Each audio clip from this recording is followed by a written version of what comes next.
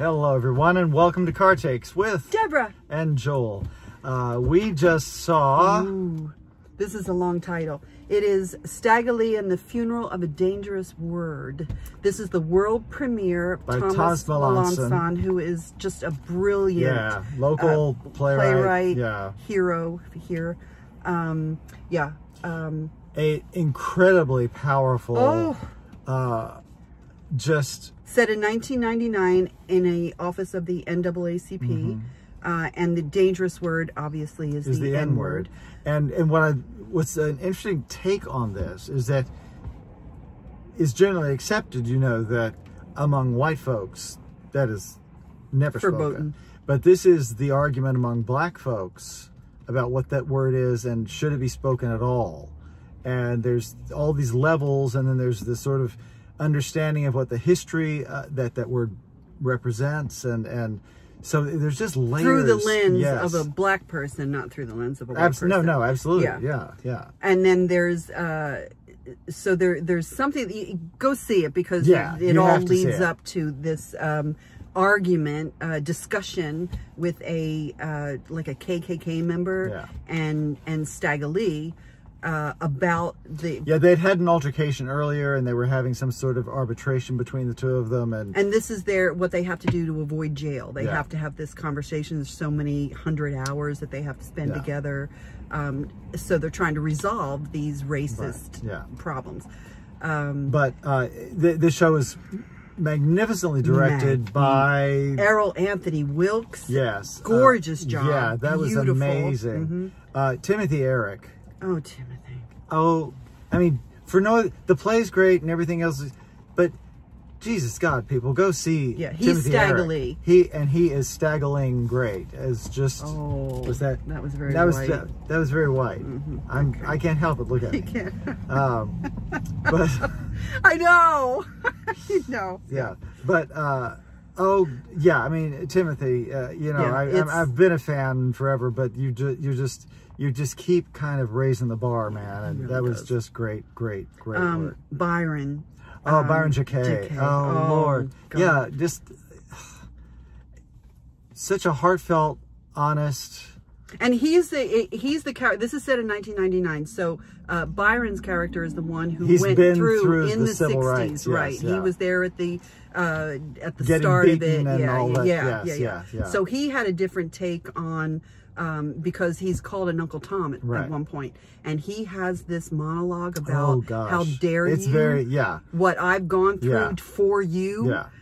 Is so powerful. So powerful. But again, Thomas Meloncon is just so brilliant at writing these things with such a I mean, it's definitely through the lens of the people we're talking about, but it's so fair and balanced because he gives a point, counterpoint, point, counterpoint, and they're both strong. Right. And there's a certain poetry to the way he writes too. Oh, beautiful. The monoalogues. Even when he talks about the rhythm, that black people have a rhythm to how they talk, how they walk, how they think, how they and using, why can we use that word? Why can you use it and take the ER off it? There's a whole monologue about that, which is that's great stuff. Fabulous. Sam Martinez. He plays the cop. Yes. It's a terrific little character turn. You don't have a lot to do, but it's great. Brandon Morgan. I love you, Brandon. Yeah. Oh God. I was wishing you'd had more to do, but you take the stage and you rip it up. You're so dynamic and just take it, man. It's so great. So great. Manning Mott. Manning. Dear Manning is, he's one of the stalwarts of Houston theater, has been around forever, and Manning, you're great, man. You always are. Always are. Ed Muth. Mr. Edward Muth. Who's directed me, he's directed you, I believe. Yes. He's an actor. He was wonderful. He plays this New York lawyer, Jewish lawyer. That becomes a point. There's a reason we're saying that. And Yeah, you just nailed it. You nailed it. Yeah, that was great. Great. Lakeisha Rochelle Randall. I really loved her. Oh, I don't think have we seen her before? Yes. We saw it over at the ensemble, and I forget the piano lesson. She was in piano. I missed piano lesson. Oh my God, you missed her. I know. I know. Well, anyway, you're fabulous. You were. It's such a rich performance, but so real. Yes. Oh, it's just, I mean, she could wither with a look. Yes, one look and you know exactly what's going on. Oh, it's beautiful performance. Beautiful. And now we get to the white supremacist in the play, who is, the character is vile. But the actor is amazing. The actor is amazing because he's such a sweet guy, but completely embodies that that white supremacist. And there's there's an electrifying moment in the second act. Don't say anything. You can't. But it's just where everything comes to a head, and and the way Thomas has written it too is just so. It builds and builds and builds and builds, and then just. Again, this is a world premiere. Thomas Meloncon, who is internationally known, I believe, but certainly, like we said, a local hero. So, Stagolee and the Funeral of a Dangerous Word. Yeah, don't miss it. Main Street Theater through April 21st. April 21st. So, get out to see it. Congratulations to everybody in the cast. And stage manager Debs Ramser. Yes. Equity stage manager. We had a lot of Equity folks. And Crystal Uchum. Let's mention Crystal because she did the costume. Oh, very nice costume. Yes.